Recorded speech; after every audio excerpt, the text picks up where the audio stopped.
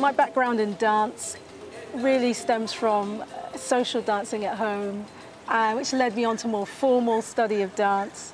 And then I went to London. I joined the London Contemporary Dance Theatre, which was a modern dance company, and also Ballet Rambert. So for 10 years I performed and taught for those companies. Led me on to developing my own work. And so I started a company called Jazz Exchange Music and Dance Company, which is where I really forged my ideas around the jazz as a contemporary form of dance that embodies improvisation, that's really the essence of why one dances to jazz. And that's what eventually brought me to the States, working with composers and improvisation. So that's also then continued into bringing me to UCI. I need to feel your presence coming to the step. You all kind of step through and it's like, okay, we're coming forwards. At this time I'm looking at how to engage audiences in the whole experience of improvisation. Thinking about the next generation, a generation that's very tied to their technology.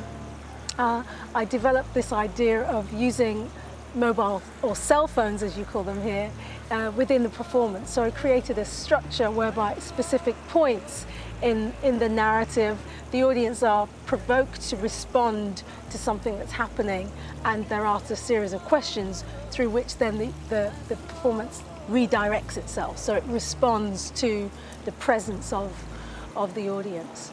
Within the department, I'm developing an ensemble. And we've called the ensemble Insight, and it's really to develop an outlook for jazz in the program. I'm sort of playing with the idea that having dancers think of themselves as musicians, thinking of their movement as tonality, the dynamics, the harmonics, being able to synthesize things that seemingly don't go together. So creating harmony out of discord, and being able to absorb those things. So all of those things really are what are essential to jazz, at least where I'm coming from.